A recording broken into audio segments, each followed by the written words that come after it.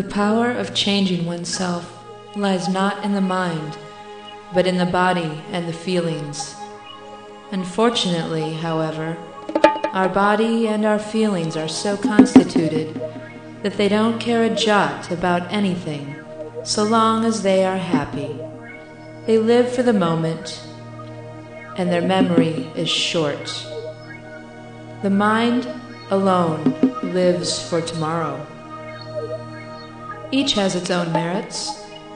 The merit of the mind is that it looks ahead. But it is only the other two that can do.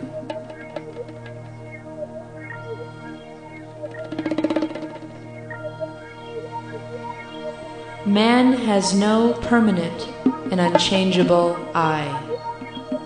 Every thought, every mood, every desire